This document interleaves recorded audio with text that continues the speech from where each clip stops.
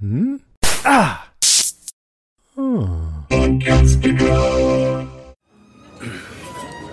I see they've separated you from your laptop. They? Off your game a touch yesterday. Perhaps they believe you've been humbled. Clever on their own, now there's two of them. Of course, there was always two of them. You just came to that late. Gonna stop looking at you now? A little pale for Mossad, although that could be very Mossad. I wish I'd be better funded. No. I work for another watchful shop, the name of which has not come up in your conversations with them. A stake in the story I'm writing. You have me bugged, or you want me to think you do? We were tracking 900 of them a month ago. We're tracking 1,600 now. The great conversion. It's real. It's happening. Well, then you have a more immediate problem than a book being researched. Got a name? You're not the first to attempt this, Mr. Malloy. I could give you the names of 4 others who have, and they're all dead. Or undead. The name's Raglan James. Got a real name? Files have been placed with proper encryption on your comically vulnerable laptop. Most of primary sources that your infamous friends in the Anyone here a fan penthouse of wouldn't dream intelligence providing. officers? We got a live one. Gochi-sama, Teisho-san.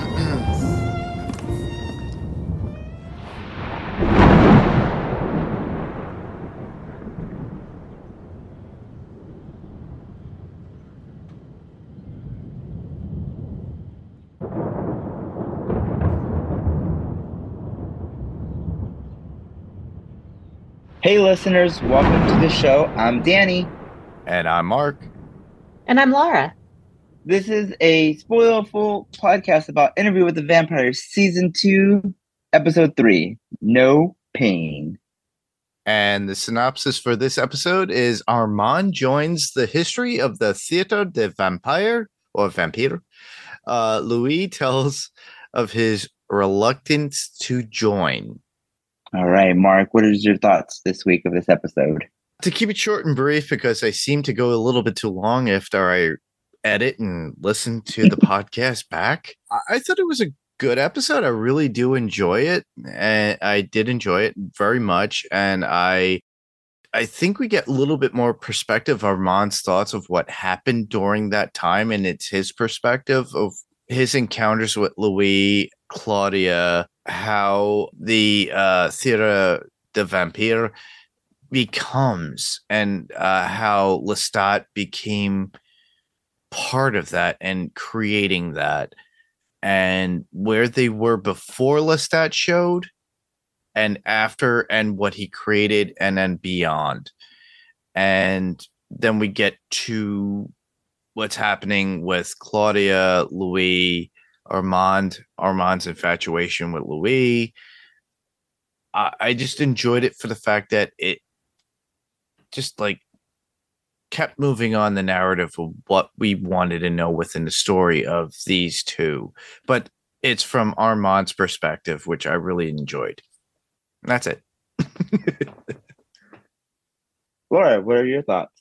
Okay, so this is my favorite episode so far for reasons I liked and disliked it that I'll get into, but because we got Sam Reed back as Lestat for a few scenes in which he was just utterly fabulous as always, and we got a very important book drop in this episode. I really enjoyed it. I felt like it was picking up some more energy, mostly that Lestat energy, that I gave it 8.5 out of 10 wet boxes. Wow, wet boxes. No Yeah, rat boxes? No rat boxes? Because, you know, Claudia has to shift from the body to the rats. If anything, they're stinky boxes, I'm sure. I'm pretty sure they are, but apparently they were smarter in New Orleans than they are in France. Right? They burnt all the bodies. Exactly. Yeah. What do you think, Danny?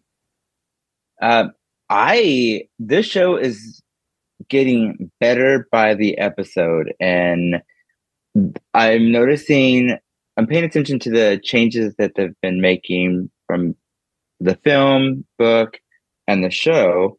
Mhm. And I am liking the direction that they're going with the show, and just getting a better insight on Armand's way of thinking. I love Lestat. Like, I don't know. I guess the first season I was just not a fan of him, but this season, like, he is doing such an amazing job playing Lestat. And I'm liking Claudia when I have not liked Claudia in the past. I'm like, this episode definitely. I give it a 9 wet boxes. Nice. Really? For sure. Yes, it is up there. You don't want to know my rating then. Jeez. Uh-oh. What's your Go rating? ahead. Give it to us. Honestly, with this is 7.9 wet boxes. If I had to give a wet box rating. Mm-hmm. Now, I was entertained. I was given a lot of information. I'm thrilled with the storytelling, but I still feel there's more to come that's going to basically make me love the show even more by the end of the season. So I don't want to give too much praise to a specific episode, but this had its moments and I do enjoy it. So you like to reserve your kisses for the big event. Yes. That way at the very end we could give our ultimate idea and how many steaks we could give per episode. Mm-hmm. There we go. Yeah, that sounds about right. Put them in order. Yeah. Shall we continue with the episode and casual talk and favorite moments, scenes, character development, and what's going on? Yes. How about that we start at the beginning where they finally let Daniel go on his own. I think he's like probably inside the building having lunch, having his delicious squiggling lunch. His omakase, and he meets a stranger there at the counter. Oh yeah. So I guess we already talked about this off air, but do you guys have what are your feelings about this guy? Obviously, the first thing I think of, and all right, listeners, we had a little off podcast discussion really quick, and I already talked about it. It's something you actually do see within the episode. It's called the Talamasca. And I brought it up to Lara. Lara's like, well, they didn't really say it. And they do, but you do see it in a file in Daniel's laptop at a certain point when things key up. And you get this like weirding kind of guy talking to him while he's at this, what would it be called? Like a Japanese restaurant, a sushi? Mm-hmm. Yeah. And of course, he doesn't like the idea of having his, food wriggling and living. So the chef winds up cutting its head off. Uh-huh. And, yeah. Trust me, I've been there. I did the same thing. So I'm in the same feeling that Daniel was. But I do enjoy, raw fish at times. And I love my sushi as well. Anyhow. Yeah, I totally fangirled as soon as the guy started talking about putting files on his laptop and knowing which we saw last episode, right? Or was it this one? It was this one. No, yeah, I think it was this one earlier on, I think. Yeah, because everything started popping up and he started seeing files and he kept hitting escape. Yeah. Okay, yeah, it was this one. Yeah, so he said that he hacked his woefully unprotected computer, something like that. And I was thinking, is Daniel's password for his computer password? Well, given his age, yeah. Okay, boomer. Well, I love Daniel, but I could just see him using the word password as his password. Well, all right. No slack to Eric Bogosian. who we love and we care for. Eric Bogosian's a great actor and very smart and intellectual. I've met him once on the subway, but I would say that the character of Daniel Malloy is not very smart in general with his computer and got hacked. And the fact that these people from the Talamasca were trying to give him information. And we know from this particular character who's by the name of Raglan James, and he doesn't want to be known talking directly to Daniel, states that, we've seen this before. This has happened by 4 others, and they're all dead or undead. We don't know. And the way he explains the Talamasca reminds me, if any of you listeners are huge Highlander fans like I am, I'm a huge Highlander fan. So now we all know that, Henry Cavill might be the new Highlander. But there is a syndicate known as the Watchers. The Talamasca is like that. But in this case, in Anne Rice's universe, it's more or less about vampires, werewolves, witches, anything supernatural like. And they follow it.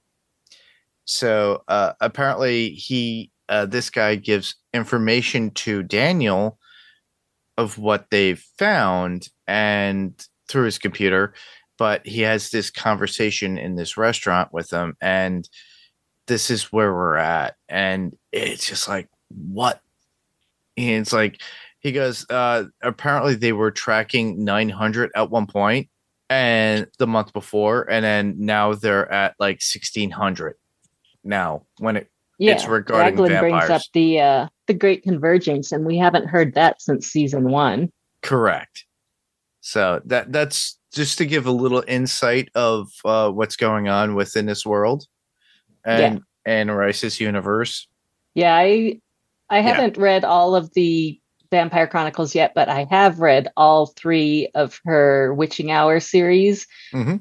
And so they feature very heavily in that series and eventually get into the Vampire Chronicles as well. So definitely be keeping an eye on them. I think I even might know some of the people that Raglan James alludes to as having tried to trifle into the lives of some of these paranormal creatures. So I will be interested to listen and see if they mention any of those characters who I think they might be. Yeah, and I love how Malloy just like shrugs it off as like, oh, what are you, Mossad or MI6? And he actually writes MI6 too in his notes. Yeah, he does. Yeah. Let's see here. I have to talk about the introduction of the Children of the Darkness, that since we are now getting Armand's point of view of how he met Prince Lestat. And I'm seeing that we have Armand being pretty much a puppet master when it comes to not only his coven, or covens, because he pretty much uses Lestat to destroy the Children of the Darkness. But now he's using, I feel like he's going to use Louis to do the same thing. And he's going to, because like Armand uses Nikki, which is Lestat's lover, as to bring him to where he's at, because he knew that that's what was going to happen. And I feel like that's what's going to happen with Claudia. He's gonna essentially use Louis to destroy the theater of vampires. Mm-hmm. Mm. So yeah, there are some things about. Oh, go ahead, Danny. No, I was just going to say, and we do see that news article of the destruction of theater of the vampires. We get a glimpse of this article that Daniel Malloy has been handed through this hack, and it has to do with the destruction of the theater. Yes, it was like a burning of the theater too. Yeah. During that time. So he traced it down to like an article and he saw pictures of it burnt down, but he only saw the aftermath. He didn't see what preceded before that. Mm-hmm. So this is where the story comes in. And I think this is the beginning of the story because honestly, it's the introduction of Claudia into the theater group. Yeah, and we didn't get a date on that news article either, so we don't know when it happens. Exactly. I froze the screen and tried to look for a date, and I couldn't see a date on it. Yeah, I tried it too. And the funniest is that it gives us a start point of the story of how Claudia is inducted into the theater. Mm-hmm. And how she wants this more than anything and doesn't understand why Louis is like staying away and being a drifter and who he is. And Armand is more attracted to him. But we do get the truth of the matter within the episode about Louis and Lestat, as well as Armand, and Armand knowing and understanding who their true creator is, which is Lestat, not Bruce. But it's like a kind of a dance throughout this whole episode between Armand, Louis, Claudia, and the theater group too, because we see an exchange with Santiago as well. Mm-hmm. Yeah, I was going to talk about that later. Yeah, we'll talk about that later. But and then on top of that, Claudia wanting to be inducted into and wanting to be, and then her at the very end seeing that whole feeling of I'm stuck in this child's body. Mm-hmm. Yeah. As this character, because he said for a century, you'll play this character. And the look on her face was so upsetting. Mm-hmm. Yeah. She looked pretty broken there. And yeah, I have some things to say about poor Claudia as well, who I've always loved her character, always, but I just really, really felt bad for her this episode. And I'll get into that. But as far as Armand and the Children of Darkness go, I love that he's just living down there like like rats in the sewer. And he just, some of the things that frustrated me about this episode, and I'm guessing it might be because we're getting all of this from Armand's point of view. Exactly. So Armand might be sugarcoating his story just a little bit because at least in the books, he doesn't seem to be as powerful as Lestat, and he doesn't seem to have, at least in the two books I've read, a romantic relationship with Lestat. They do meet each other and they discuss the theater of the vampires, but he's not really the one who starts that whole thing, and it's kind of Lestat's idea, but it's really someone else who goes and starts producing the vampire plays and everything. But I think just a lot of the stuff that was either minimized or cut out of this story might be changed when we hear Lestat's point of view. I'm not sure which direction the showrunners are going to go, but we're missing some major characters who should be around at this time. And for one, the one reason I was kind of upset is we miss Lestat's mother, and she plays a huge role in the books. I hear, at least from interviews, though, that she's going to be in next season. So I'll be happy with that, because I feel as much as I love this cast and as much as I love this production, there is a serious lack of female roles apart from Claudia. Yes. And I was kind of really looking forward to Lestat's mother because she plays a big role in the early part of his life. But we'll see. We'll see if she comes next season, if we get a renewal, which I'm really hoping for. But yeah. Yeah, I'm hoping for that as well. Now that you mentioned that, a mother with Lestat and how how Lestat is as a character, as a vampire, I kind of have to reminisce and think of another vampire who had a little bit of a relation with his own mother that created a monster in the vampire that he was. And that would be Spike from Buffy the Vampire Slayer, the TV series. Ah. So, I don't, Lara, I know you're not a fan or you followed that. I have never seen it. Okay, so not even one episode, but I probably should at some point. The character of Spike was always tortured, and Penny, who does Still Slaying, a Buffyverse podcast on Podcastica. Cheap plug, everybody, but go check it out because it's pretty cool. Anyhow, Spike is a character that was always tortured by his mother, his peers, and everything else in real life, became a vampire, and then turned his mother into a vampire. And then she became even more belittling as a vampire, and then he winds up destroying her. So I don't know the story of Lestat, his mother, and everything within the books, but I feel it's the same apprehension or issues that Spike had with his own mother in real life and when he was a vampire, as well as Lestat and his own mother, that pointed him to abuse and manipulation. But I could be wrong. Think it was actually his father. It was actually his father. Oh, his mother was very manipulative. No, the mother. I'm not going to give away too much. Yeah, we shouldn't give away too much, but I'm just saying. I'm just from what you stated, Lara. That's what I'm getting. But for those of you who are Buffyverse fans, maybe this will segue you into reading Anne Rice, or if not, following us even more.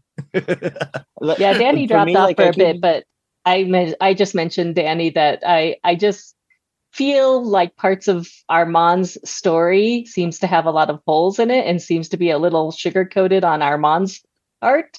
So I'm basically saying Armand is a lying liar who lies. Yes.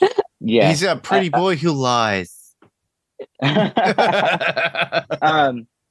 And again, in this season, we are only really seeing Armand's and Louis' point of view of who Lestat is. I feel like next season we are definitely going to be seeing more characters like Gabrielle, who is Lestat's mother, because I feel like at that point we're going to be getting his point of view of how he came to be. So I feel like we're getting webbed into, we're getting the foundation of what's to come, because again, we don't know the Telemasca until the third book, we don't get, the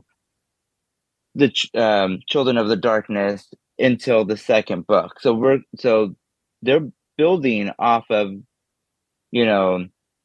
Armand and Louis to what happens next. And we're going to see a different side of Lestat when we do switch over to his point of view. But I will say that I am loving that they're not taking him out of this season, because you would think that he would be kind of not in the season because they killed him off last season. And it's like, you would think like this is just kind of like Louis and Claudia's story, but no, I really like that they're keeping him in the background of Louis' head and in the foreground when it comes to Armand's side of things. And when he's telling because this part of the book doesn't have any Lestat in it, and like I said, they Twilight New Mooned him in. Yes, they did. Hey, at least he's not glittery. Thank you for not being glittery. I don't know. He looked pretty glittery on that stage. I don't want to say that. No, that was good makeup. As all you listeners will know, I'm not a huge fan of the Twilight series, but I do grudgingly do watch it every once in a while as guilty pleasure. But yeah, no glitter. But makeup in a sense that, they have to cover up for the fact that they're vampires. Well, that's why Lestat suggested to disguise themselves as theater actors, because the white theater makeup covers their already unnaturally white skin. And veininess. Mm-hmm. Think about it. You get to see the veins in their face and their neck and the leg, everything. Very much almost like within the movie itself, Interview with the Vampire, which we covered. You do see that, and the fact is theater makeup does cover a lot. Unfortunately, it does enhance their heavy blue eyes, or and everything else that's there. Look at Louis. Oh my God, the beautiful blue eyes or light eyes that man has on his his tan skin. It's beautiful. Same thing with Armand. I have to say it. Lara, and Danny, we've all said it. They are beautiful people in this show. To be a vampire, you have to be beautiful. Unless you're the children of the darkness in his sewer coven, because they looked pretty rank. Oh, they looked like they were smelly. They well, definitely. Well, what do you want? He was protecting them for 239 years, hiding them in the dark during that time. Apparently that was what Armand's plan was, to keep them like somewhat homeless, smelly children sucking on everything.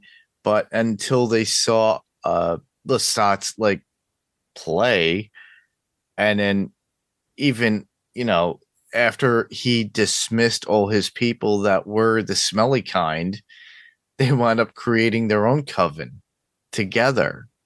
Yeah. Which we are going to get into a discussion about too, because, Danny had brought it up that, Armand had stolen Lestat's boy toy, his living child, or what would you call it? His sucking tube at that point, because literally he was just using him as like a blood bag to suck on. Nikki, that's another thing that I'm hoping we'll get more of. I hope we get more Nikki next season. Yeah, he kind of got he's only described as his mortal lover. Yeah. And which was another rule that Lestat was breaking, because you're not supposed to reveal yourselves to the mortals. But I don't think Nikki knew at that time. But oh man, yeah, there's more to Nikki. I hope we get more of him. Same here. I'm curious about that character, for the fact that Armand kept him alive during that time, because Lestat, when he shows up, thinking that he's dead, but he's not. They only drained him a little bit, and that's about it. Well, that was so that he could get Lestat to come to him. Literally, it was a trap to get him to come. And on top of that, we get the unique Lestat appearance, him with a cross with Jesus on it. Oh, could I say that? That's my next point. Is go ahead. Lestat, to quote the trailer. And because Armand is obsessed with Lestat. Oh yes, and this begins the love affair of Lestat and Armand. But the fact is, as soon as Lestat walks in, he goes, "It's a great fun living in filth and stench such as this." And the lady goes, "We serve Armand and Satan." Another man states on the side, "You will bring down the wrath of God on us with your sins." And Lestat retorts, "Does he mean the sad man with the nails in his hands?" Then Lestat breaks the cross with Jesus on it and says, "It's just a fallen tree, whittled by the simple for the simple. The same tree made a table leg, made your flute there. Crawl out of this prison. He's made for you." Meaning that religion was man-made, and they were fearing a false, and what he states as a vampire and living for so long is a falsified religion. And basically, they felt at that point empowered, being like gods amongst mortals and what they could do. Yeah. So it's at that point that Lestat empowers them. And then the next night at his play, they show up and they see how Arman had seen him at the first time at the theater, how he entraps everybody with his magics, using his vampire skills, his ingenuity. And at that point, too, Lestat is able to talk to Armand, saying, "There's more among you." And you see all the other vampires looking at Armand and wanting to follow and saying, "We could do this all together." And then it segues right to the theater of the vampire. And that's when they open up. And then that's when Lestat actually pays into, and I think that's when he created the business. And that's why we all know about this stuff with the lawyers and everything else from the previous episode, obviously. So it shows that Lestat invested in this case, but also invested in the idea that he was in love with Armand. And we see that love affair. I think that love affair was true, but I think there's something more involved that Armand is hiding to some degree to push Lestat away that we're not really seeing. We'll see it later on. And like you said, Lara, and even Danni, we're getting different perspectives of the story. So by the end of the season, it might segue all the way into Lestat's version. And who knows if Lestat shows up at the end and then segues into the third season. I still hold to the whole thing that Lestat's going to walk in while they're being interviewed, and he's like, "Do you want to know the actual story?" You know, and then it just blacks out. You know, that would be kind of cool. And then that would be kind of cool. Be a great segue into the third season of just being Lestat. Like, this is what actually happened, and this is how I saw the world. You know. Yeah, but then it goes from Interview with the Vampire right into Vampire Lestat at that point. Because he's going to be like, "I'm so pompous, I have to talk about my theatrics right now. I'm a musician. Here I am in this world." And I'm like, we just went from Interview straight into Vampire Lestat. How will they keep it as the show's title, or will it just be in dream sequence until that point, until the show segues into Interview with the Vampire # Vampire Lestat? Not sure how they're going to deal with that. I don't know. Yeah. I'm curious. Showrunners, if you're listening, please let us know. Because I want to know, because you have to go in sequence of what's going on of these characters. And obviously we're getting Interview with the Vampire was always Louis' story, as we all know. And then it goes into the other book, which is what? Vampire Lestat, right? Am I correct? Yeah. And then it goes into another book regarding that, which continues the Anne Rice series. But the thing is I want to see this sequence end. So I'm curious if they're going to go through Louis, Armand, or maybe even Real Rashid. Who knows? Because Real Rashid had a lot to give, by the way, and we haven't gotten into that Real yet. Rashid felt to me trying to explain away the vampire's need for blood and killing every night, like those women who write to serial killers saying, "I love you. It's not your fault. It's the way you were raised." It's like, I'll just explain away their nightly murder. It's just a biological need. So basically, Real Rashid is basically a Manson fan. Not Marilyn Manson. Sorry, not to use the wrong name. The murder. Charles Manson. Charles Manson.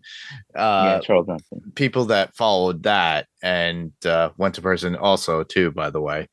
But it's kind of one of those people that just followed and just obsesses over this.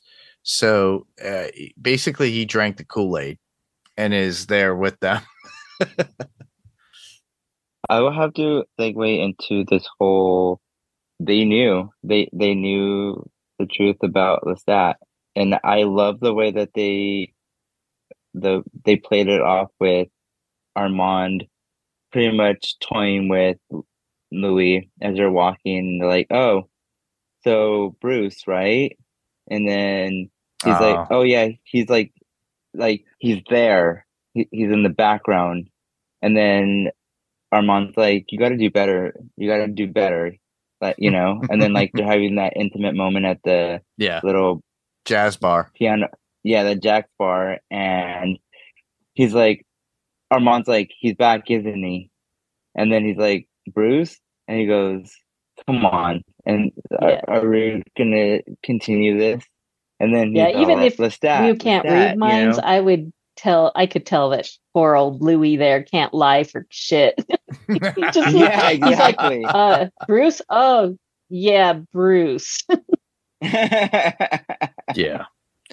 It's very much almost like the torment that Claudia had too during that time, and how she described Bruce. Yeah, I have a point about that later. Yeah. But I love what they did with that and how it's coming to fruition that they actually know the truth, and they're just playing.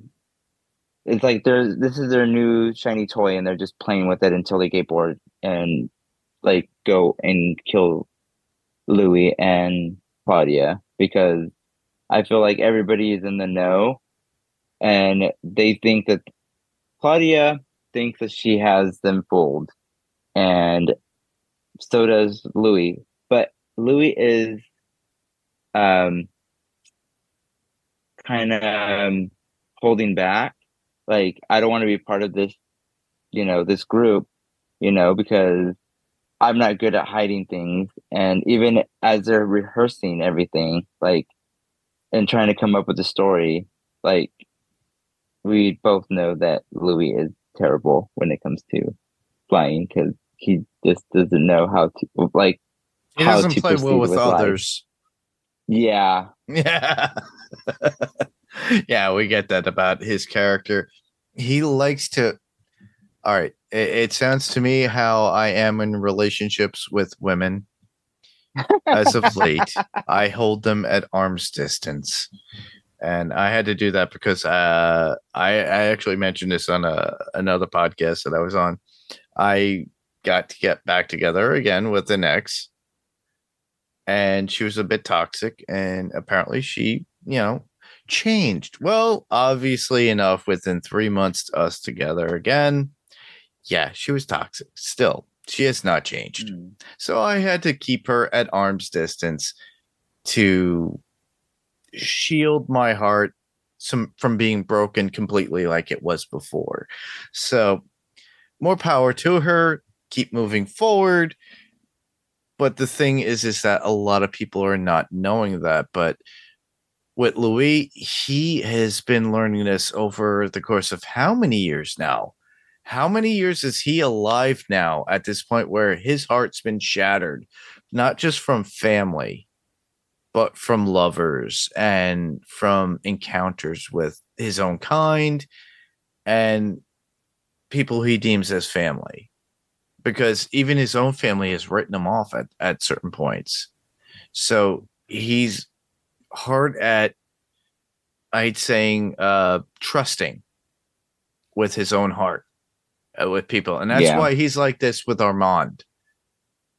But at the very end of the episode, we see that how much he's giving in because of what Armand does for him at the end of this episode. Yeah.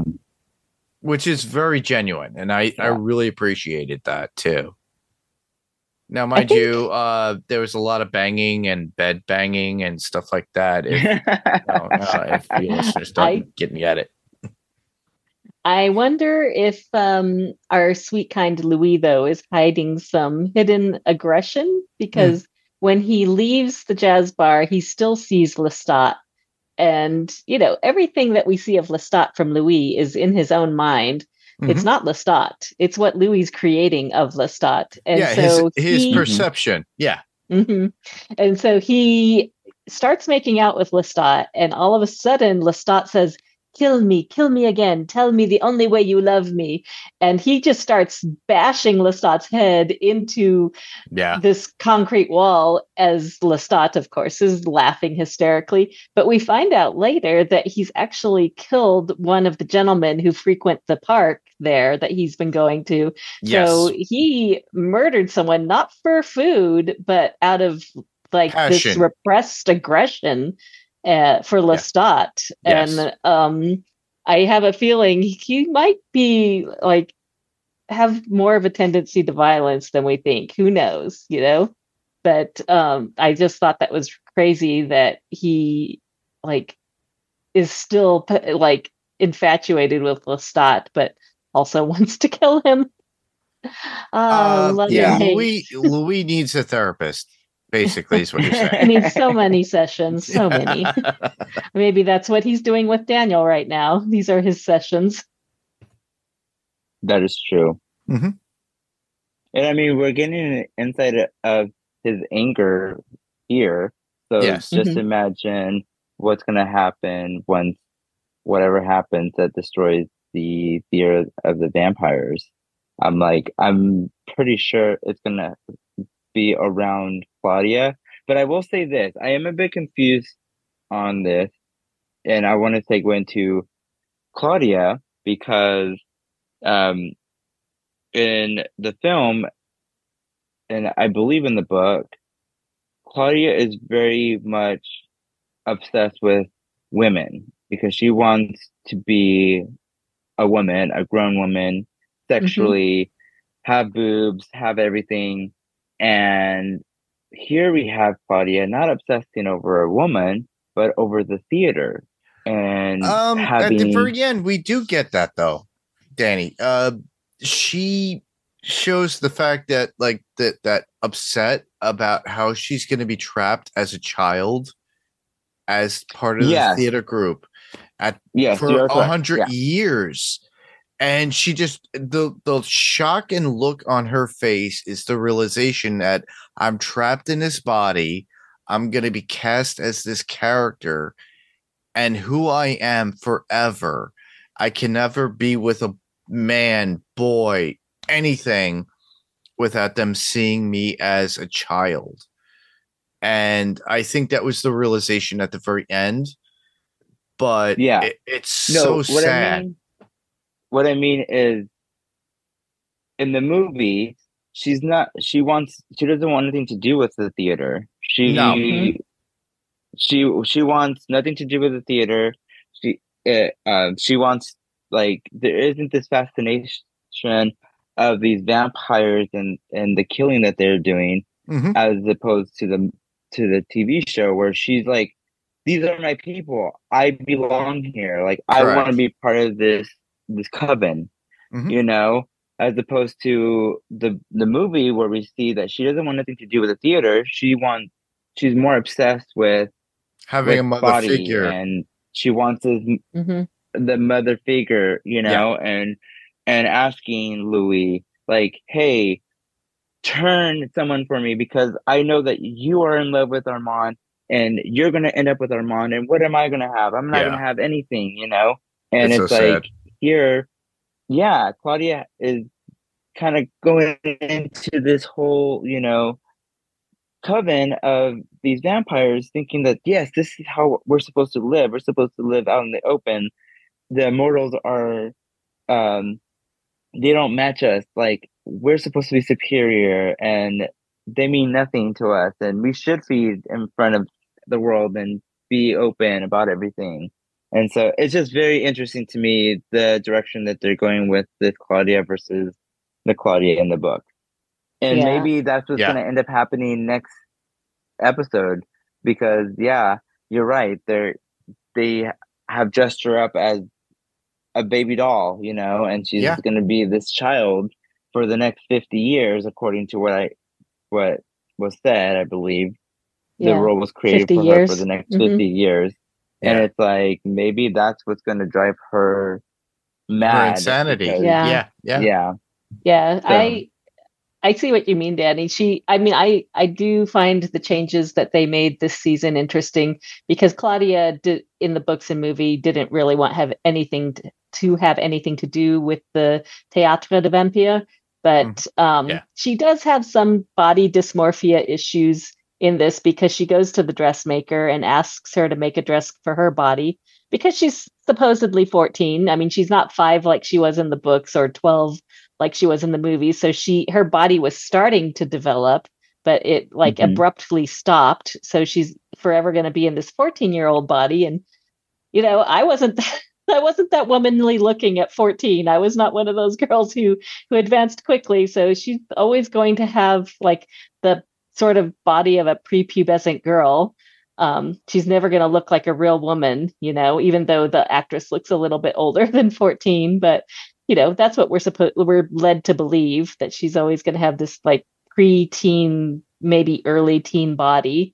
But I do love that she's got more of this obsession with the theater than she did in the books, because she's so she loves that all these vampires have this vampire pride and that they're open and just right in everyone's faces about what they do and they don't even know it. And she's super obsessed with Santiago, which I find very interesting. Same because here. Yeah. Santiago, to me, I feel like he 100% knows that they're lying. He is 100% on to them, and yeah. he has some kind of plan in mind, because when he asks Claudia, when they're having their discussion backstage, he asks her if Gary is just outside of Chicago, or he said, so he said, Louis from Chicago, and she said, yeah, Gary, Indiana, just outside of Chicago. He kind of gives her a halfway glance or something, and I just wonder if in his mortal life he maybe went to the United States and maybe he knows something about the Chicago area and knows that she's lying. He gives her a look that made me really feel like he suspects something of her, and he's just playing along with her until he snaps his final trap. He also gave away his real name at a certain point. Yeah. I forgot what it was. I forgot what it was too. I didn't write that down. But for you listeners, if you have any key insights based upon Santiago, who is a favorite of mine and Lara at this point, just let us know what your thoughts are if you actually delved into that. So we love your thoughts as well. Actually, do that in feedback, and we'll tell you about feedback later on. But I did find it intriguing about how she got involved with Santiago and their relationship. And during that scene, it showed a lot of riveting drama in that. And honestly, throughout the episode, I just love the fact that Danny, you had already brought up with Armand and that whole like that dance that Armand and Louis had at the jazz club, and it was amazing. The music has been amazing throughout the show too. So I'm trying to look for more of the stuff musically within Spotify. Everybody, I'm a huge thing of like, I have to listen to this Spotify stuff that's going on. And I was at a client's house because I do home theater installation, and I mentioned it to somebody, and I was with a woman recently that does music as well. And I mentioned it to her. She goes, "Oh, I got to listen to this. Oh my God. I love different rhythms. I love all this stuff." So the music has been very pronounced and it's been done very well. Not only classically in the very beginning during the theater, but also within the jazz scenes and everything else. And also the tension that boils up between Armand and Louis when they have that confrontation and they're leaving the jazz club. The violin stuff is amazing. So just to point a little thing that I really enjoyed. But I love the aspect of that we get Claudia being more pronounced in this and giving us more focus on her, because I think this is where our next episode is going to lead to, because as we leave off on this episode, we see that she is in danger, and Louis knows this, and Arman basically forewarns Louis about that at the very end before their major rocking the world or apartment or bed, who knows, because that's what we see at the very end. But coming attractions and everything else, we do know that it's more of Claudia's story. So in this case, this is more of the awakening episode, I think. Would you say that this is more of an awakening based upon Armand's story point of view with Louis and their how they fall in love?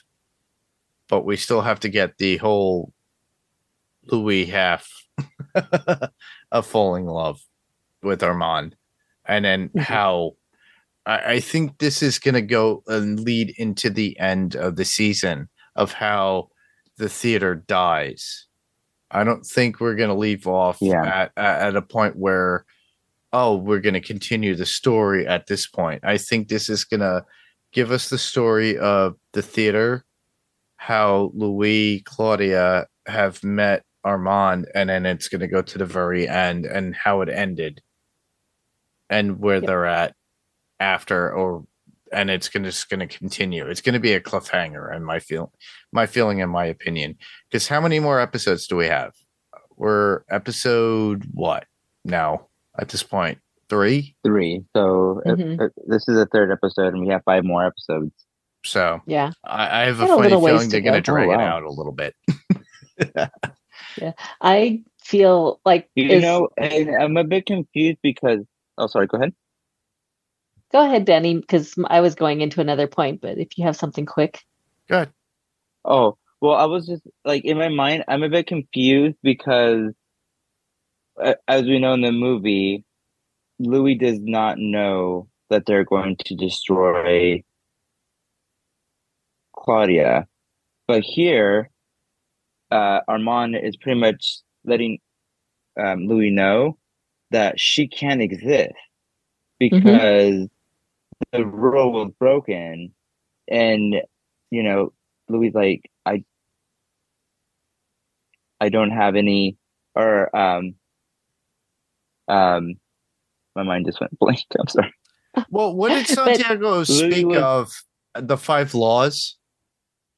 Well, the reason that Armand told Louis that Claudia can't survive, or he doesn't think she's going to survive, is because she was made too young. This is the excuse he gives to Louis. She was made too young, and her mind is not going to be able to handle the stresses of eternity.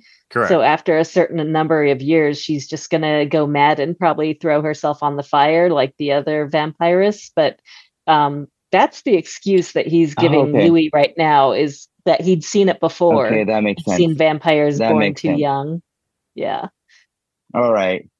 Well, but I think it's a good way that they're drawing out Claudia's story. I think that's what they're doing, because I think they want to keep the actress on a little bit longer. So maybe they are drawing out her story a little bit more than they did in the books. I mean, she is a good character in the show, not in the book or the movie, but in the show. So I don't mind. So I don't mind. So I don't mind them dragging her out in the show. All right. Just to give you a little bit of the 5 laws. This is something that Santiago reads as Armand leads Louis away from the coven at that point when they induct Claudia into it. And this is key giveaways of what could proceed after this. So basically, each coven must have a leader who is the only one who can make the new vampires. Dark gifts of vampires should not be given to children, the crippled, or the maimed. So we already have one strike against Claudia and Louis. Vampires should not reveal their true nature to mortals and allow them to live. Hold on, Daniel Malloy. That's on Louis at that point. Vampires should not destroy other vampires, which they have done with Lestat, both Claudia and Louis. So that's also another strike at them on that day, too, when they meet the troop. And then lastly, vampires should not expose the history of vampires, which literally Louis is doing within this interview, which Armand is accompanied with during this time. So during that time, back then, with Claudia and Louis, they have 2 strikes against them. And during this time, Louis, over the course of centuries, has at least 4, if you think about it. And including Armand with 1. Yeah. And even like as they're performing and Louis is in the theater and Santiago and Armand are talking, mind to mind, and he's like, "Oh, look who decided to show up," and Armand's like, "Yeah, he's here to support the girls," and he's like, "Okay, well, we're destroying them," and Armand's like, "No," and he's like, "What do you mean no? Like, you did to my maker, you imprisoned him for less than what they've committed, like." So obviously he knows about Lestat, and that's why he's like, "Hello, like they've done way worse than what my maker did, and he's suffering the eternal death. Yet you're letting him live." And then Armand's like, "Okay, like after the ceremony, I will do what needs to be done." And he goes, and I'm assuming he goes with the intent of killing him. And that's why he takes him away from the coven. But I don't know, something might have, maybe Armand's love for Louis and his pure heart. Well, what Armand says to Louis is, why is it the weakest or the strongest ones are the weakest? Something to that effect. And I think he was talking about himself, he has all this power and he is afraid he can't kill Louis. He can't do it. So he's so powerful, but Louis makes him weak in the knees. Yeah. He can't go through with it. They're the perfect couple, which is so weird. I don't believe it. I refuse to believe it. Really? I am Lustan all the way. Wow. Okay. But I wanted to get back to Claudia real quick. And that's just what it comes down to. Okay. Just because this was one of the hangups that I had with last season. The one misstep I felt they had was her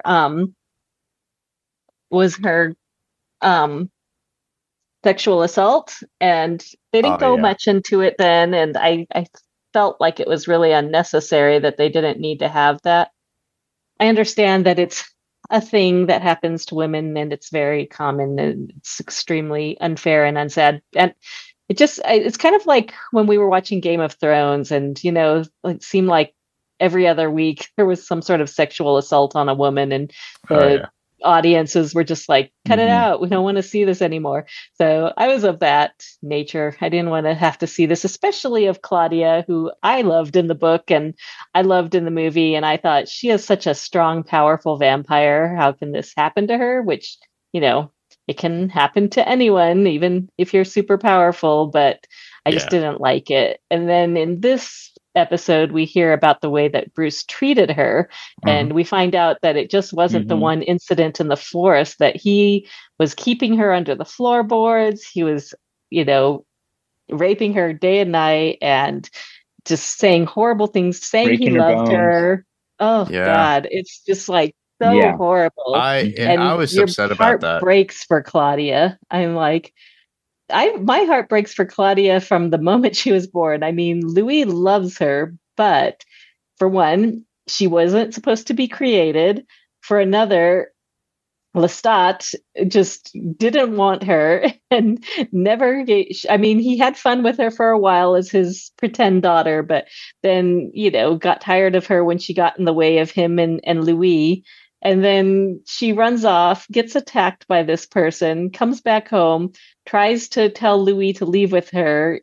All hell breaks loose. Louis Yeah. gets attacked. And, when they finally get to Europe and she's finally with a group of vampires who she admires and she loves and she thinks loves her, we get the thing that happens at the end where they basically are like, they've called her Puce this whole time, which is the French word for flea, because that's what they call the flea markets in Paris. And they give her a flea circus as I a know. joke.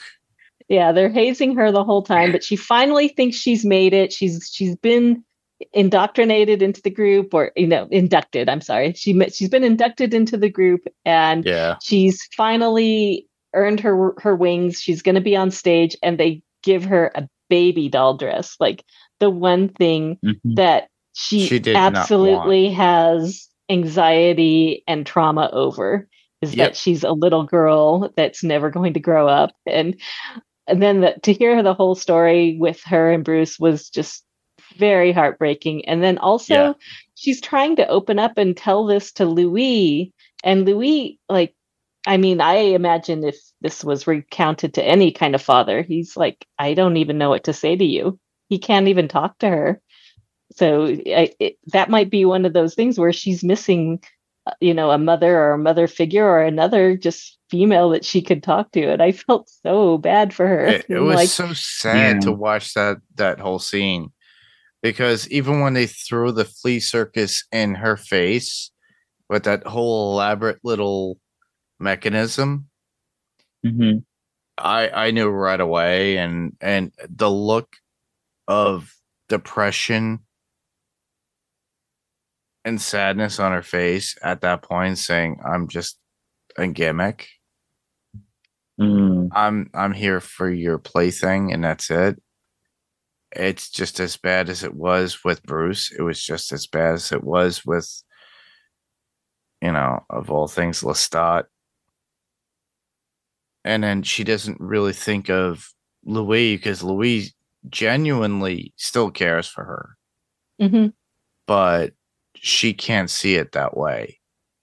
She wants to thrive, be more of an adult, be more of a vampire, but she can't within this body. And I think this is where the tone of the story shifts with her character, and where she kind of drastically goes towards that dressmaker that we know of because within the movie it was something else. And I'm sure in the book they had something else regarding it, but in the fact that it's heartbreaking, and it breaks my heart when I see that character too, like that, because you care for them, you want so much to have a resolve, but they don't, and it's just so sad. Claudia is a tragic figure in this whole. She's probably one of the most tragic figures. I think a lot of them have tragic backgrounds, but I think she is a very tragic figure in this. She is tragic, but she's strong in the show. Yes. That's the sad part, is she's so strong. What Bailey Bass did, and was it Haley Bass or Bailey Bass? Bailey Bass last season. Yeah. And Delaney Hayes this season. And Delaney Hayes this season. They gave her so much strength, and just to do away with that character. But that's how Anne Rice wrote that character. And we don't know if that's their plan either. They've changed a lot from the books. Yeah, that is true. So my hoping is that we get her for at least another season. But, that's just me hoping, because I like the character so much. Mm-hmm. You know, her strength more than anything too, because and her hopefulness as being a vampire. She has so much, especially what she does with Louis throughout this whole episode, and saying, where were we in Chicago, and what were we doing, and what did Bruce do? And she was coming up with everything, the strength in the stories, everything. She was down to the T. Mm-hmm. She, and then Louis I couldn't wonder. get on board. I was gonna say, I wonder if her comment about, because as she's having that conversation with Santiago, like she's talking about like, oh, I like your powers that you got from the blood you drank, and then she says, or they Santiago asked, oh, what's the power that you got, and she's like, the ability to lie, and I'm like, I wonder if that was not really Bruce, but more Lestat, because she even goes in there, like she says, like Lestat could have literally told us, get on a boat.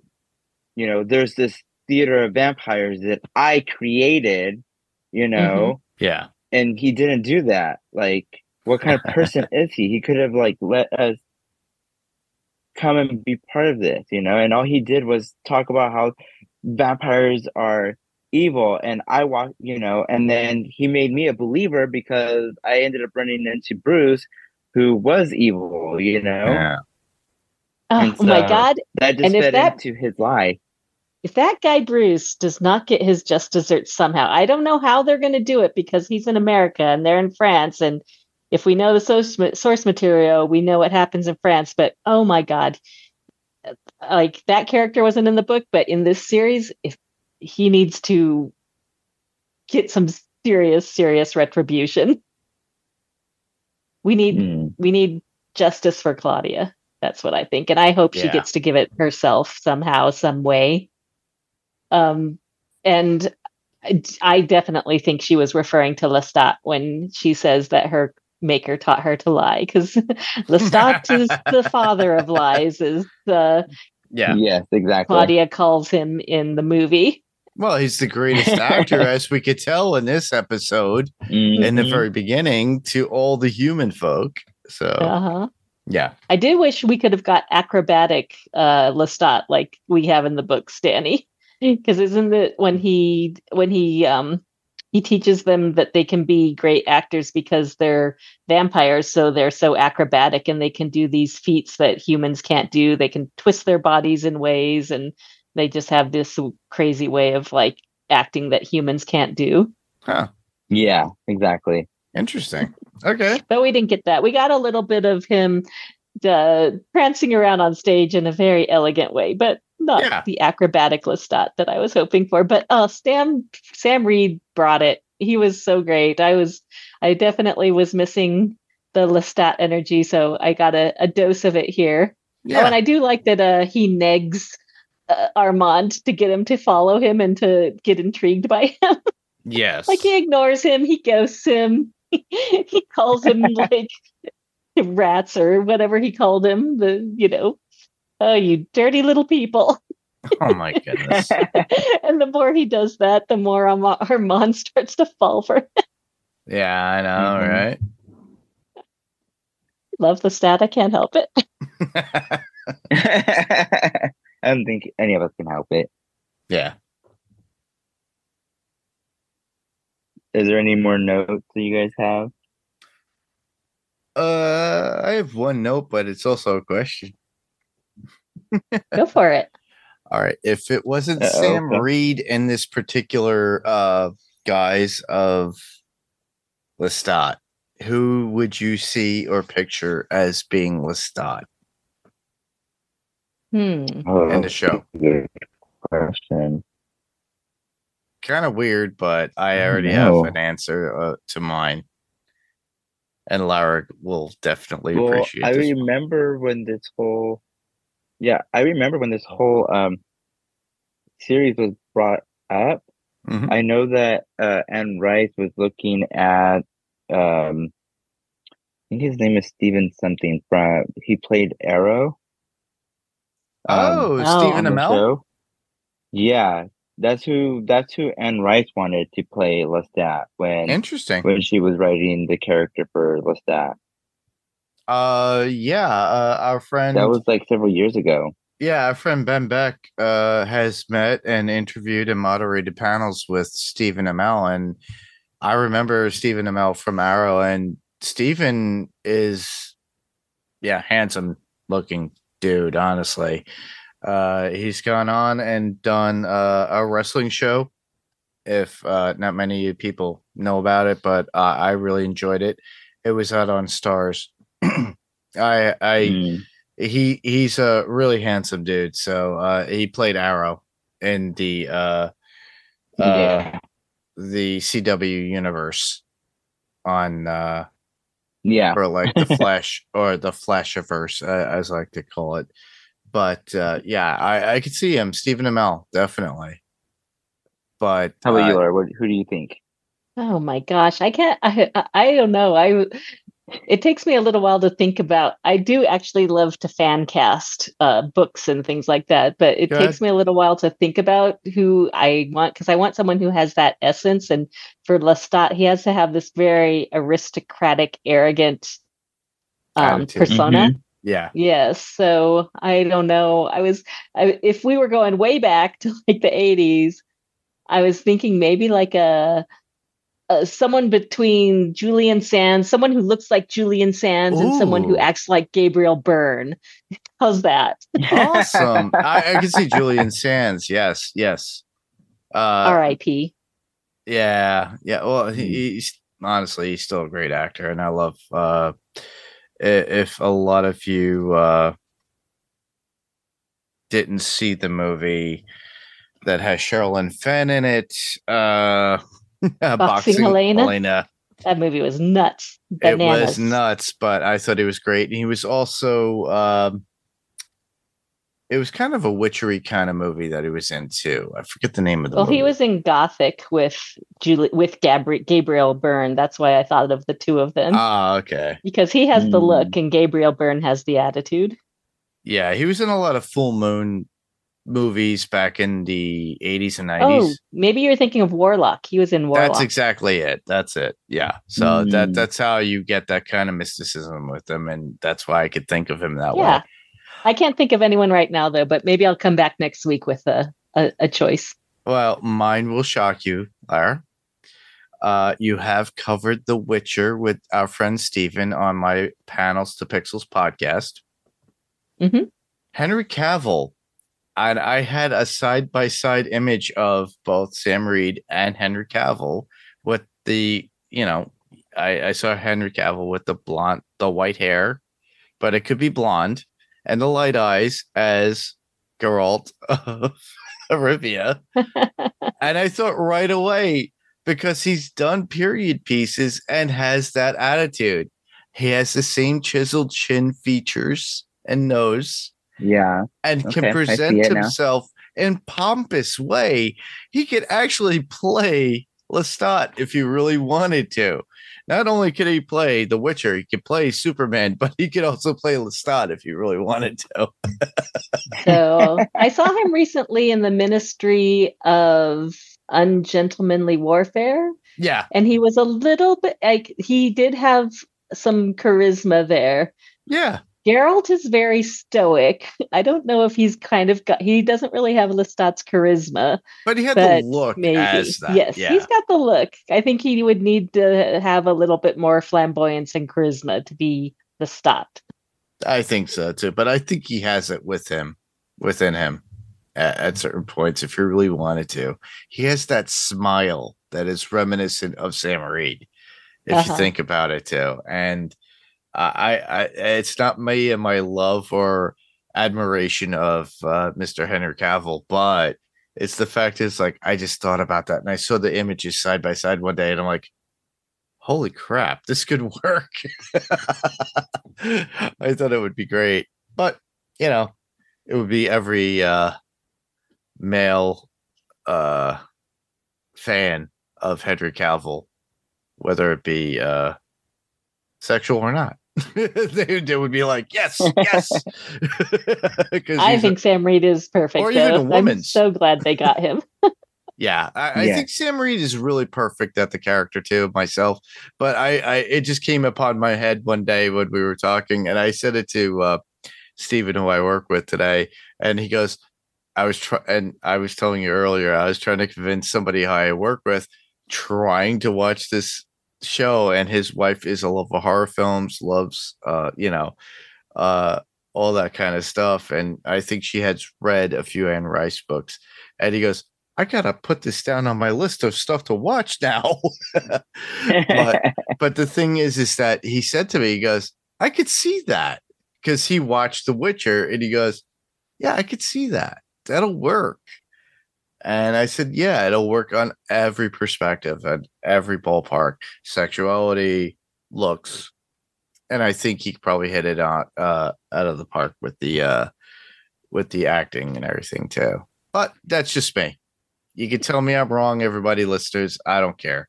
I really think I honestly, did I think Henry Cavill was the greatest Superman? No. But was he good? Yes. Do I think he's a good actor? Yeah, I do. But our listeners can just send us their ideas of who they see as Lestat. Exactly. And I'm sure Sam will probably send us something too, because oh, please. If we got something from Sam Reed, I'd fall on the floor and die. I meant our friend Sam, but if Sam Reed wants to come too, but I do hashtag him all the time when I put these episodes out. Sam or anyone. Sam Lowe. send us something and let us know what you think. Or Anwen, our friend Anwen in New Zealand too. Mm-hmm. We didn't get any feedback from Anwen. I was hoping to, but before we recorded tonight. But Anwen, you can still send us feedback no matter what. So next week, send us feedback. All right. Yeah. I had a couple of notes. Did you have any notes, Danny? No, I think we pretty much covered most of my notes. So I had a couple. Vampires with hay fever or who need a cool breeze in their apartment. What the fuck? I get that maybe that sneeze part where she sneezed off stage was supposed to be for last, but I'm like, they're vampires. They don't get hay fever. They don't get cold. No allergies. I do like the idea of their blood feeling cold when they're drinking bad blood. I can accept that. I cannot accept that they need to open a window and a door so they can get a breeze through their French apartment. I feel the same way. Yeah. And then I had to just, because I've taken 7 years of French, even though I'm not that fluent in it, I thought the actor's French was very good because we get a good portion of this episode in French. And I was listening for it. And some of the side actors, like the Children of the Darkness downstairs, their French sounded a little choppy, but I thought Sam Reed does a really good, he did his lines in French very well. I thought they sounded good. Probably not to native French speakers, but I could understand what he was saying and it sounded great to me. So I was like, yeah, way to go. Both Assad Zaman and Sam Reed had to do a lot of this in French and they did really good, in my opinion. I think they had great guides in what they had to do. And I definitely agree. Kudos to them. It sounded perfect in my opinion. I don't speak French or understand French, but it sounded like really fluent to me. Those are my notes. To me too. Yeah. How about any quotes? I had one. I had one, and that was from the theater guy backstage when he was at the wet box with Claudia, and he's teaching her how to put the body in one side, put the rats on the other. And as they're about to leave, he goes, "They found the heart." The rats found the heart. Yes. That was I love that. I love that scene for the fact that it's like, he goes, get the days right. It's every other day. this and that. You don't want to be subject to from our what did they call her? Armand? I forgot, but he's in charge of everybody. Maître. The Vetra, yeah. Maître is the French word Maître, for master. Yes. Mm-hmm. Like a maitre d'. Mm-hmm. And he was like, it's him trying to teach a lesson. But the thing is like, I said it to Steve today when we were talking in the vehicle as we were driving to the job and to and from. He was like, I said to him, yeah, God forbid if Claudia put the living person in with the rats. He goes, oh, I gotta watch this show. This is so interesting. So it's me trying to convince people to watch the show. Everybody, I'm trying to convince my friends who I work with or who I know that are interested in stuff like this to watch something like this. But he goes, yeah, I like that. So he's gonna tell his wife. But yeah, I thought that was a key quote, and I love it. Danny, did you have one? Yeah, I definitely love when Louis is confessing to Armand that he killed Lestat, and then he's all like, "I killed him. He deserved it." And then Lestat in the background goes, "Debatable." I love that part too. Yeah, the back of his head is like, yeah, debatable. I only have two more. One would be from the real Rashid saying, and this is in regard to Daniel Malloy's just attacking him verbally about everything. And Rashid goes, but he can kill us now, but he doesn't. They're peaceful beings. And Malloy just goes, they drain and disappear us.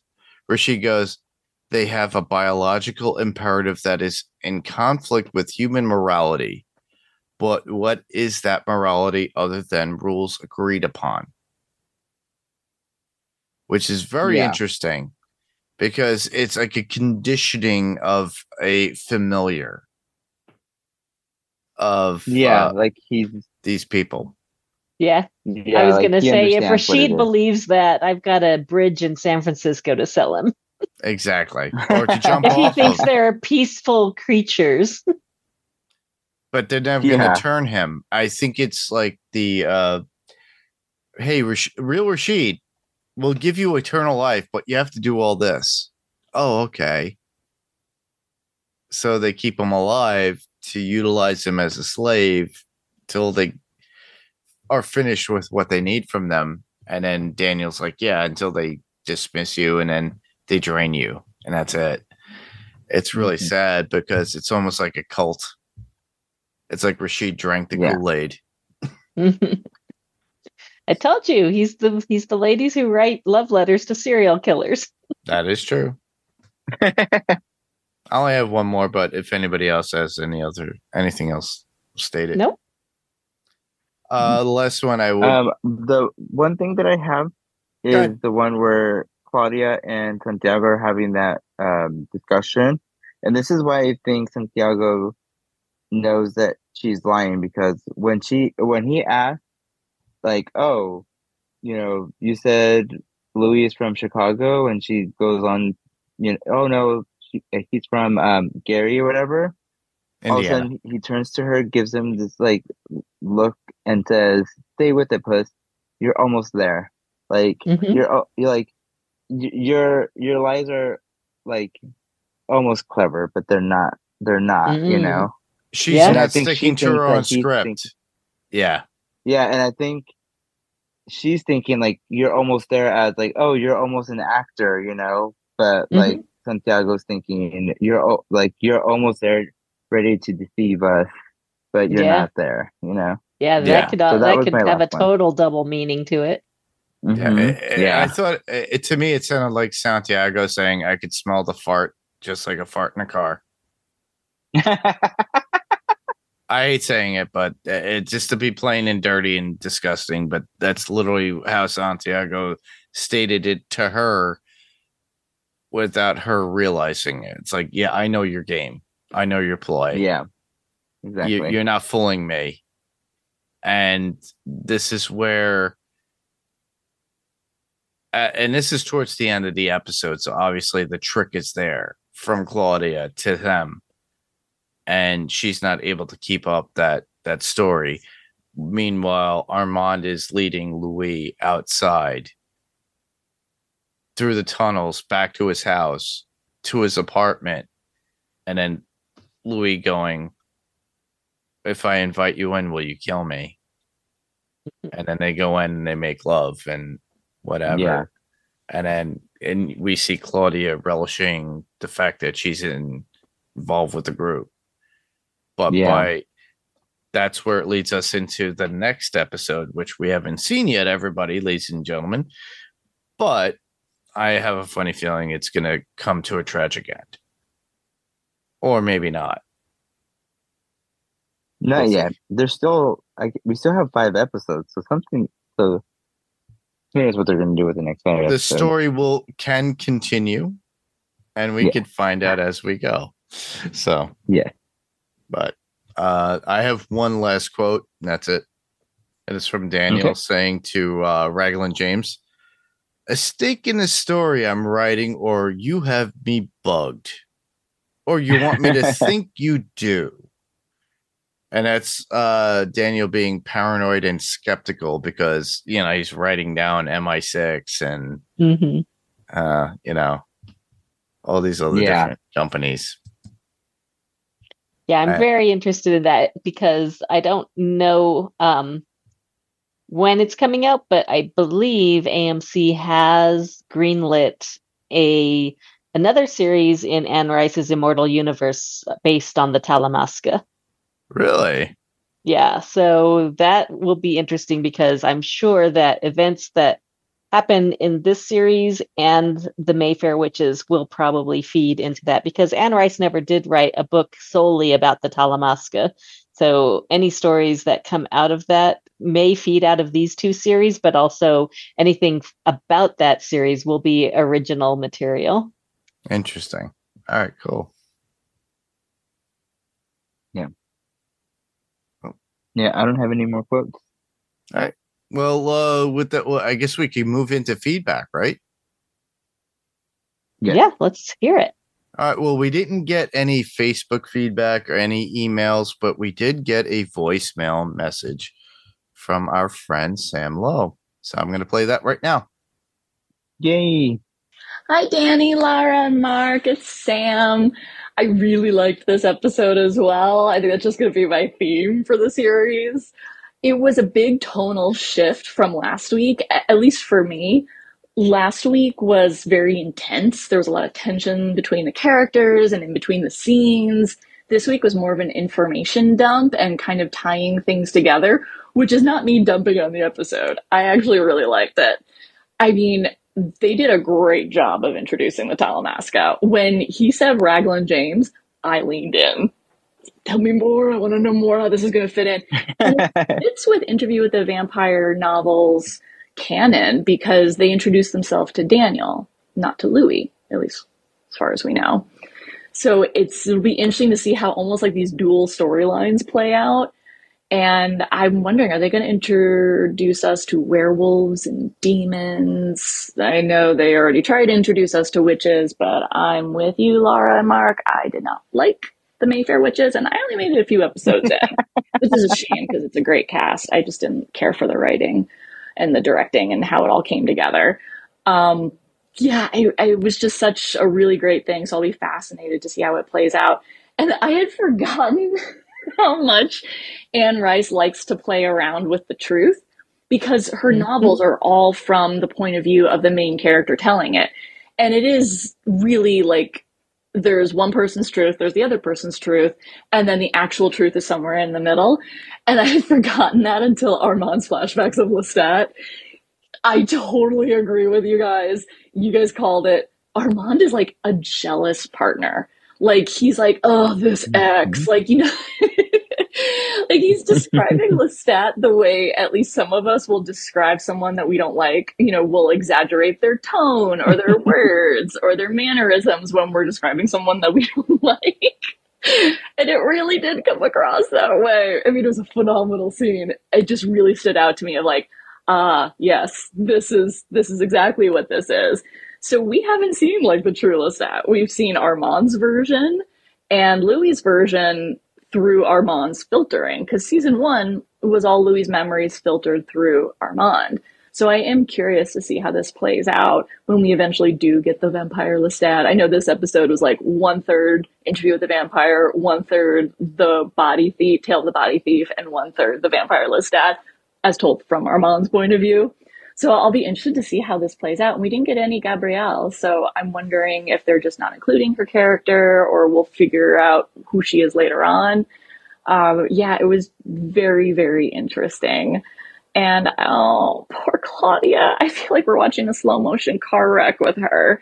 She is going to lose her mind, and we're going to watch it. And I get a feeling it's going to be beautiful and painful at the same time. Also, I was rewatching season one, and Louis had a burned arm. Like, it looked like he'd stuck his arm out into the sunshine. So I'm wondering if after Claudia's death, he becomes suicidal and Armand starts brainwashing him for all these times, obviously for his own self-interest, and also to prevent Louis from hurting himself because he made that promise to Claudia. So it'll be interesting to see how this plays out. You guys nailed it. It's a very performative interaction between the two of them. Any of us who have been in long-term relationships know you're not that lovey-dovey after a few years. After 77 years or whatever, you're going to be arguing over who dripped some blood accidentally on the carpet. Like, you guys are not going to be that lovey-dovey.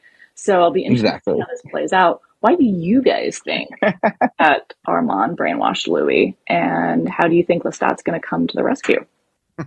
Oh, wow. Oh, I love you, Sam. Sam is the podcast #1 super fan so far. We love you. Yeah. Me too. And I love her theory. I love her theory about Louis possibly being suicidal and Armand reassembling his memories to keep him from stepping into that fire. That's a really good theory, Sam. Yeah, that is. Especially since the pages were missing and of Claudia's diary. So I wonder if he's forgotten some of the things and Daniel Malloy has been pulling or asking the right questions that's making Louis like, wait, what actually happened? And starts questioning his memories of things. And maybe Lestat does come in and rescue, Well, maybe Armand had ripped those pages out himself. Of those passages in that diary. So he does tell Louis that there's passages with him in it when Louis asks him to have the pages back. Yeah. So he's hiding something. Excellent feedback. Yeah. You want me to read the outro, Mark? Sure. So if you would like to leave us some feedback, just like Sam did, or just say hi, if you can just send us an email or a voicemail message at talk@podcastica.com. If you head to podcastica.com, there's a handy voice message link. And you can check this out on social media, Facebook, like facebook.com/podcastica, Twitter at podcastica, and Instagram at House Podcastica. Or you could send an email address, because this is a collaborative podcast between Adrenaline Cinema Podcast and Podcastica. You could just send your email directly to at Adrenaline Cinema Podcast at gmail.com. Or you could just record your voice just like Sam did and send it directly to Adrenaline Cinema Podcast at gmail.com and send it as attachment. And it worked out perfectly. So Sam did that for us, and I appreciate that, Sam. Continue to do so. We do appreciate your feedback. We're looking forward to our friend Anwen, who's out in New Zealand. She's been listening, and she wants to send us some feedback. Apparently, she couldn't get anything to us before we started recording tonight on the 29th of May. So I'm hoping that Anwen will actually do that before we record next week. And then, Anwen, you could say whatever you want. It would be eloquent, and would love to hear your thoughts about the show, what you think of the podcast, and our thoughts on the podcast too. Anyhow, while you're at the podcastica.com website, if you haven't already, just check it out. There are other podcasts on the Podcastica network that you like what I do, which is the Sandman Cast, which I do with our friend Jamie Dimmick, and we're covering Dead Boy Detectives season 1, and we're continuing our coverage. We just recently did season 1, episode 5. We're going to continue on next week with episode 6. So if you guys want to send any feedback, do so. Go to podcastica.com, follow the links, send in that feedback for this particular episode. I know our friends at TV Podcast Industries, that's Friends with Podcastica, and myself on Adrenaline Cinema Podcast and Panels to Pixels Podcast. You got Derek and John and their friends that have covered that. They finished up and wrapped up. We're doing episodically, so we're doing episode by episode, where they were doing it 2 episodes at a time. You could hear me on Panels to Pixels Podcast, where Steve Brown and I are covering the new Apple TV Plus show, Dark Matter. We're going to follow up with that and go into probably The Boys, the new season, when it comes out in July. So before that, we'll be doing Deadpool and Wolverine. You could hear on podcastica.com. You could actually, what else is out there? The Cast of Us. I keep saying the Cast of Us. The Last of Us. It's the Cast of Us. And you got Jason and Lucy continuing with their coverage of season 2 of their rewatch of The Walking Dead. So they're coming towards the end at this point of season 2. And it was a pivotal season 2 for The Walking Dead. So check that out. Do so with fresh ears and go back to the original recordings. This is this revisited version would be more or less if you've already seen the whole series and show in that season and their recollection and what their thoughts and theories are of now. But other than that, yeah, you have the Revisited podcast, which is also a collaborative podcast with Wilhelm and Podcastica. And that's Ben Beck and our friend Kristen. And they're doing and finalizing all of Ted Lasso season 3. So check that out. It makes me laugh, cry, and just love what they're talking about when it comes to Ted Lasso in that final season. Danny, do you have any picks for Podcastica or anything that's going on in the Podcastica universe? So I am going to do a rewatch of the second season of Yellow Jackets. And I'm still confused of what that show is about. So I'm going to hope that the Yellow Jacket WTF helps me better understand that second season. Yeah, definitely check out Yellow Jackets WTF on podcastica.com. Awesome. They already are working on the new season 3. So they're all those are available on iTunes, by the way. So if you need to go buy them, I just recently purchased season 2. It's like $25. Go get it. So and then go watch it. If not, if you have Showtime, go watch it there, or Paramount. Yeah, I think Paramount's subsidiary of Showtime, or they're collaborative at that point. So you could check those episodes out, and you could check out the Yellow Jackets WTF, which actually follows through those particular seasons. I think they did season 1. They did a rewatch of season 1 again, and then they did season 2, and then they have their fan theories and thoughts. Check them out episodically. My advice to Danny: go episode by episode and listen to the original podcasts of each episode of Yellow Jackets WTF after you've watched those particular episodes. It's pretty great. It was fun. It was during the pandemic, everybody, and we had fun doing live watches and us chatting afterwards, and then them eventually doing the podcast. But it's a great show. It's interesting.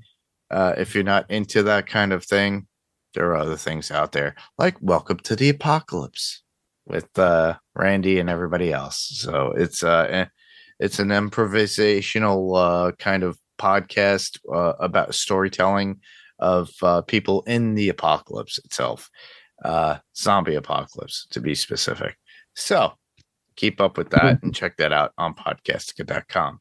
Lara, do you have anything? Well, up next in my podcast queue is Run for Your Lives with Paik and Daphne. They've got their Run for Your Lives Season 7 awards coming up, so I'm interested to see who their picks are for this season. Take a listen to that. Otherwise, I think Podcastica, who, will occasionally do shows not episode by episode, but cover an entire season, just covered Fallout, which I'm going to listen to because we finished Fallout last week. So I'm interested to hear what Jason and his co-hosts thoughts are on that show. Awesome. Yeah, I really loved Fallout. Watching it, I kind of binged watched it because I had to, because I wasn't podcasting on it, everybody.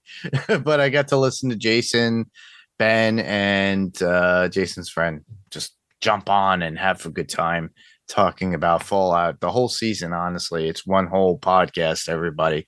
So I highly recommend that. Check that out.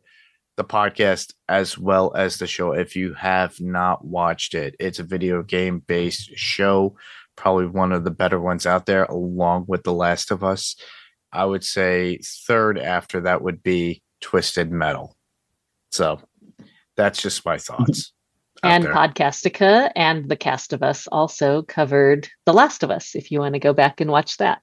Yes, that as well, too. That was a great series. They cover House of the Dragon, which is coming up soon, which I am super excited for. I got my husband to start watching last season of House of the Dragon, so we're halfway through that, so that he'll be caught up by season 2. Awesome. Yeah, I look forward to seeing that as well. Nice.